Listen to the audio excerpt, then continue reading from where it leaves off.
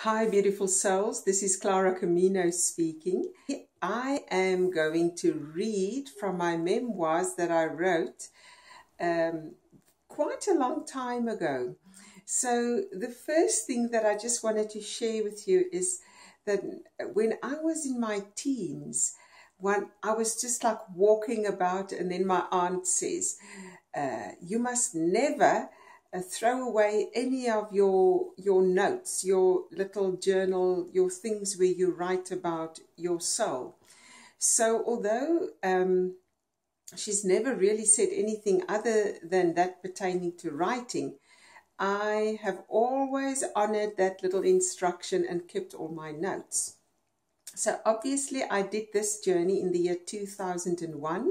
Now it's exactly 21 years later, and I have not consulted.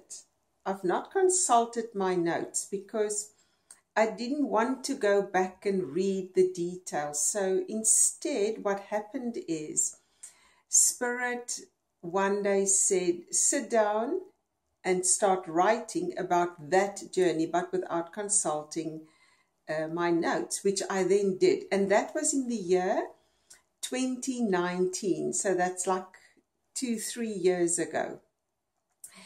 And then yesterday, I got nudged into finding this document, which wasn't even easy because it was on such an old laptop that I had to go buy the Microsoft license again just to go have a look at my writing. And one of the things that I wanted to keep was the purity of who I was at the time when I did the walking.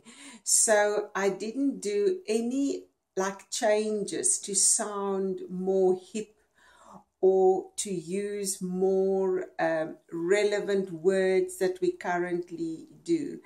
I basically left the wording as innocent as I was 21 years ago, meaning that it was before the time where I learned about spiritual lingo.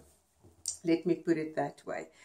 And obviously the way, I think I wrote it to organize my mind. Yeah, it was a way for me to start making sense of things. So it was really like just a personal memoir. So there's even little chapters, but some of them are like maybe 5 lines long, which I think is the way I like it. Okay, so I'm going to start reading. Chapter 1, Big Decisions. For my 10th birthday, I decided that I'm going to live until I'm 35. There was no depression and no joy to the information. It was merely a fact. It was a number that had a date. Chapter 2, The Aftermath.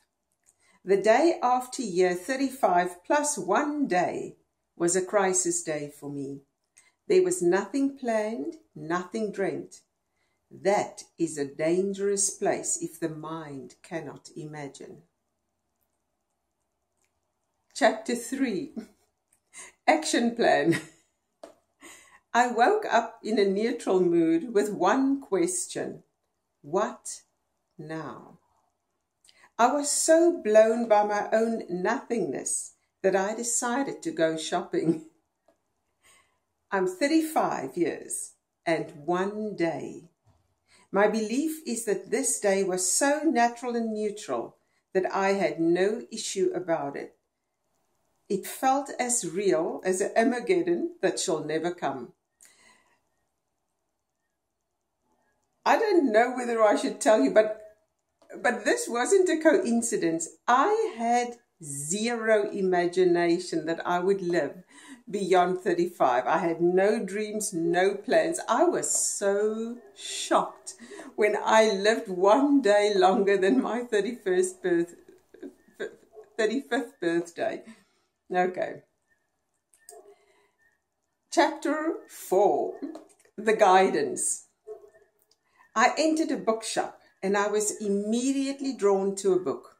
I picked it up and the book said, "Don't buy me, There's just one line that you need to read, and then you will know what to do.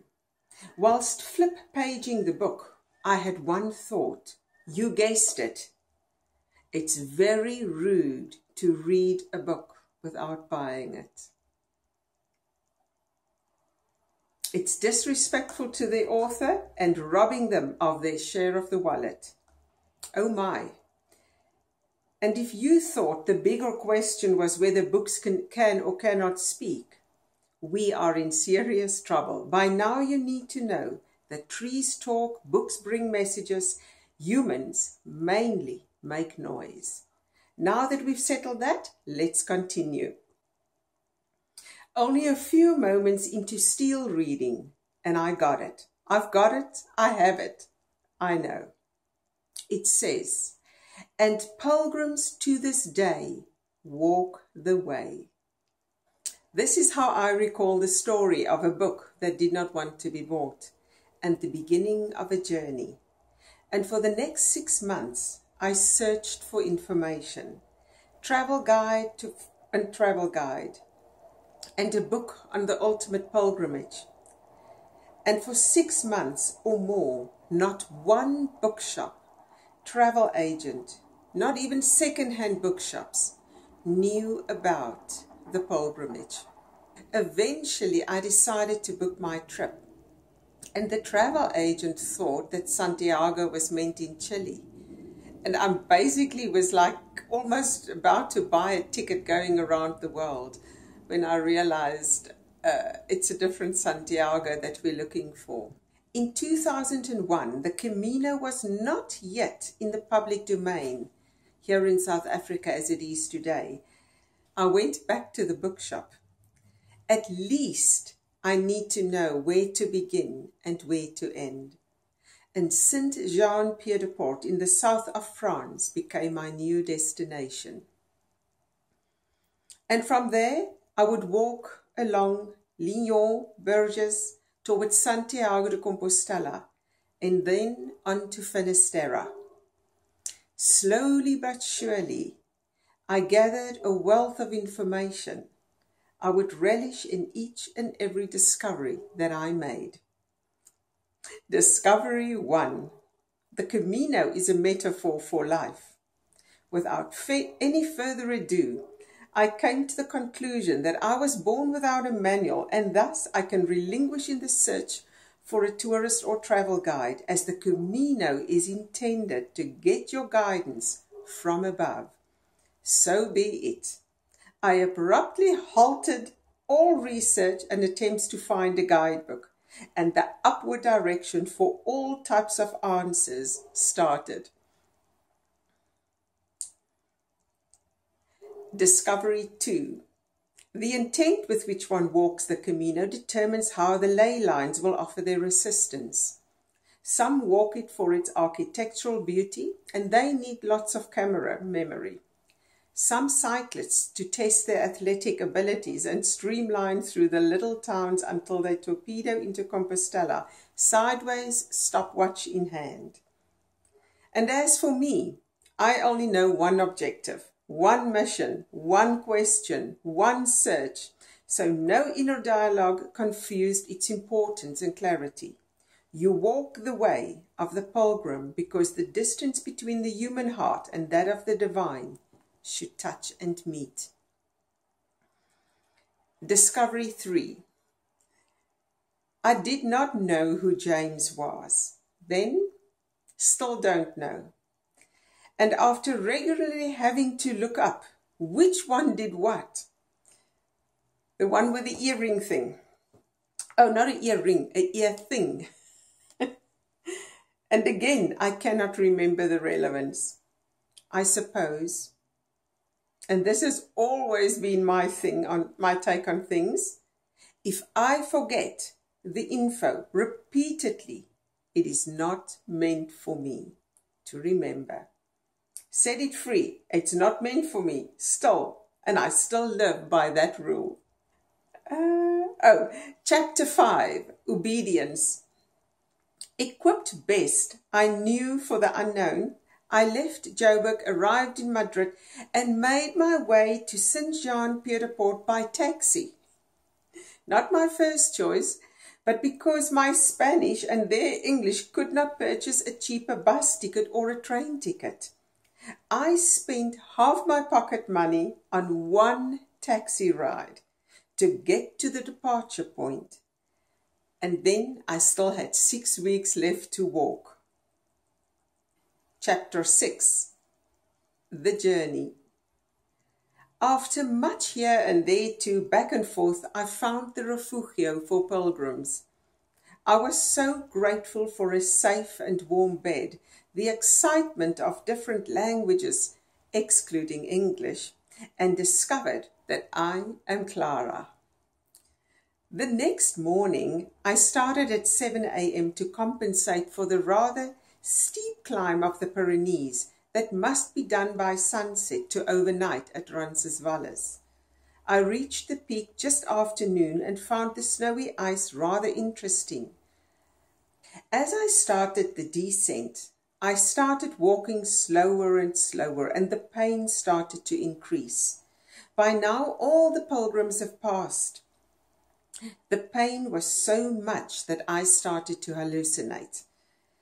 Each leaf and later every little river stone became alive. I saw the energy dance within and around me, and the pain unbearable. I was the last one in and got the top bunker bed. By now I had to make do. I climbed to the top and could not even have dinner.